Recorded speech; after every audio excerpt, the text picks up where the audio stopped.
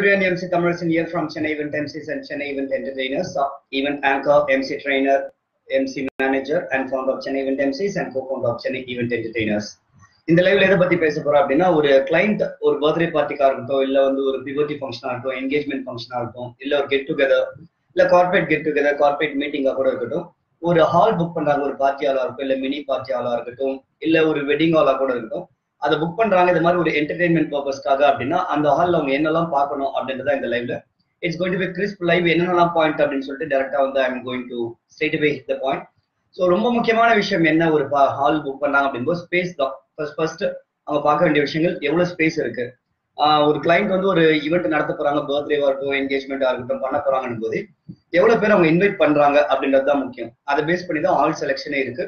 So நீங்க ஒரு 80 people 100ன்னு சொல்றீங்கன்னா, அப்போ ஒரு ஹால் எப்பவுமே என்னுடைய சஜஷன் ஒரு 1.25 to 1.5 டைம்ஸ் பெரிய ஹால் ஆடுங்க. ஃபார் எக்ஸாம்பிள் ஒரு ஹால் கெப்பாசிட்டி வந்து 100 people கெப்பாசிட்டிட்டாங்கன்னா அப்போ வந்து நீங்க அங்க ஒரு 80 peopleக்கு வந்து பிளான் பண்ணுங்க.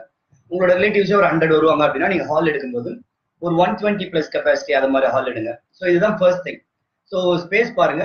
ரெண்டாவது ஸ்டேஜ் இருக்கான்னு பாருங்க. டெக்கரேஷன் கண்டிப்பா எல்லாருமே பண்ணுவோம். அப்படிங்கும்போது டெக்கரேஷன் பண்ணும்போது டெக்கரேட்டர் கேட்கிற ஃபர்ஸ்ட் கொஸ்டின் மோஸ்ட்லி என்ன இருக்குன்னா, ஸ்டேஜ் இருக்கா இல்ல நம்ம போடணுமா அப்படின்றது. ஸோ அதை செக் பண்ணுங்க. பார்ட்டி ஹால் மேனேஜர் கிட்டே நீங்க யார்கிட்ட புக் பண்றீங்களோ கேளுங்க, ஸ்டேஜ் இருக்கா, இருக்குன்னா என்ன சைஸ்ல இருக்கு, என்ன மாதிரியான ஸ்டேஜ் இருக்கு.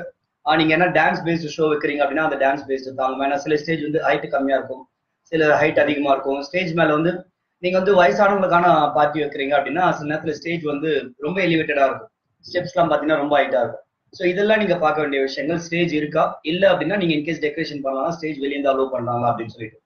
Next seating capacity. நான் ஃபர்ஸ்டே சொன்ன மாதிரி எவ்வளவு சீட்டிங் கெப்பாசிட்டி இருக்கு. நீங்க வந்து ஃபுல் டைட்டா சேர் போட்டா எவ்வளவு பேர் உட்காரலாம், இல்ல கொஞ்சம் நல்லா வந்து ரிலாக்ஸ்டா போடணும் அப்படின்னா எவ்வளவு பேர் வரைக்கும் உட்காரலாம் அப்படின்ற மாதிரி seating capacity and seating arrangement. Round table வேணா ரவுண்ட் டேபிள் போட முடியுமா, இல்ல எல்லாமே தியேட்டர் செட்டப் ஸ்டைலா, அது மாதிரி அங்க போடுற சேர்ஸ் வந்து என்ன மெட்டீரியல், பிளாஸ்டிக் சேரா இல்ல வந்து ஸ்டீல் சேர் இருக்கா, அந்த சேர்ல வந்து நீங்க போட் டை கட்டணும். சில பேர் வந்து அந்த போட் டை கட்டணும் அப்படின்னு ஆசைப்படுவாங்க, பர்டிகுலர் கலர் கேட்பாங்க கிளாத் சேர் மேல, இதெல்லாம் இருக்கா. சில இடத்துல மோஸ்ட்லி வந்து ஒயிட், கோல்டன் கலர், ப்ளூ இதெல்லாம் தான் எல்லா ஹோட்டல்லுமே இருக்கும். ஸோ உங்களுக்கு என்ன ரெக்குவயர்மெண்ட் இருக்கோ அது மாதிரி இருக்குன்னா ஃபர்ஸ்டே கேட்டுங்க இந்த கலர்ஸ் எல்லாம் இருக்கா அப்படின்னு சொல்லிட்டு. அதுக்கப்புறமா டைனிங் ப்ரொவிஷன். சில இடத்துல பாத்தீங்கன்னா டைனிங் ஹால் தனியா இருக்கும், வேற ஃப்ளோர்ல இருக்கும், இல்ல அந்த இடத்துக்கு வெளியே இருக்கும். சில இடத்துல பாத்தீங்கன்னா ரொம்ப சின்ன ஹாலா இருந்தா அந்த இடத்துல ஈவெண்ட் முடிச்சதுக்கு அப்புறமா அங்கேயே டேபிள் போட்டு டைனிங் பண்ணுவாங்க. ஸோ இதெல்லாம் நீங்க ஃபர்ஸ்டே செக் பண்ணிக்கோங்க, டைனிங்கான ஏரியா எது, எவ்வளவு ஸ்பேஸ் இருக்குன்னு சொல்லிட்டு. அண்ட் இதெல்லாம் பேசிக்கா நீங்க வந்து ஒரு என்டர்டைன்மெண்ட் வைக்கிறீங்களோ இல்லையோ இதெல்லாம் பேசிக்கா பண்ண வேண்டிய விஷயங்கள்.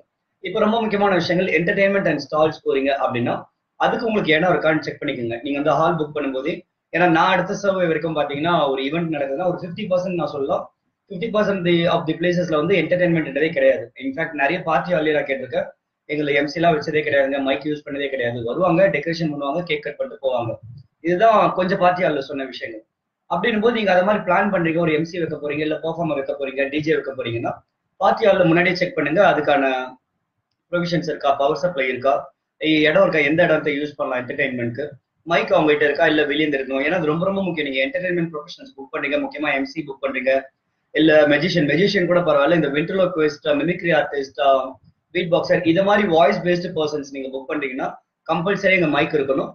அதுவும் வந்து நல்ல ஹை குவாலிட்டியா இருக்கணும். மோஸ்ட் ஆஃப் தி பிளேசஸ் பாத்தீங்கன்னா ஜஸ்ட் ஒரு கான்ஃபரன்ஸ் ஸ்பீக்கர் தான் இருக்கும், நார்மலா ஒரு அனௌன்ஸ்மெண்ட் பண்ற மாதிரியான ஸ்பீக்கர்ஸ் இருக்கும். அது வந்து உங்களுக்கு டிஜே ஃப்ளோருக்கோ இல்ல பெர்ஃபார்மன்ஸ்க்கோ பத்தாது. ஸோ இந்த விஷயத்த நீங்க செக் பண்ணிக்கோங்க. பார்ட்டி ஹால் மேனேஜர் கிட்ட இது மாதிரி என்டர்டைன்மெண்ட் வைக்க போறோம், உங்களோட மைக் அண்ட் ஸ்பீக்கர் சப்போர்ட் பண்ணுமா இல்ல வெளியே எடுக்கணுமா, என்ன சார்ஜஸ்ன்னு சொல்லிட்டு. அதே மாதிரி ஸ்டால்ஸ் யூஸ் பண்ணீங்க, ஃபார் எக்ஸாம்பிள் வந்து ஒரு ஜம்பிங் கேசல் போறீங்க, இல்ல சாக்லேட் ஃபவுண்டைன் போறீங்கன்னா இதுக்கெல்லாம் உங்களுக்கு வந்து பவர் சப்ளை தேவை. சில இடத்துல 3 phase தேவைப்படும், சில இடத்துல ஹெவி பவர் தேவைப்படும். இதெல்லாம் இருக்குதா அப்படின்றது நீங்க முதல்ல டிஸ்கஸ் பண்ணிக்கோங்க. பட் இதெல்லாம் இருக்குன்னா தான் அந்த இடம் புக் பண்ண போறீங்கன்றது கிடையாது.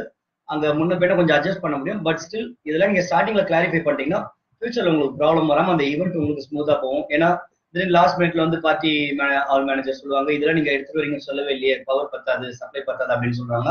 உங்களுக்கு அது ரொம்ப கஷ்டமாயிடும், எடுத்துன்னு வர stall ஓனர்ஸ்க்கும் கஷ்டமாயிடும். So these are the basic things you need to check when you book a hall and when you contact an entertainment professional. once again நான் புல்லட் பாயிண்ட் மாதிரி சொல்றேன்.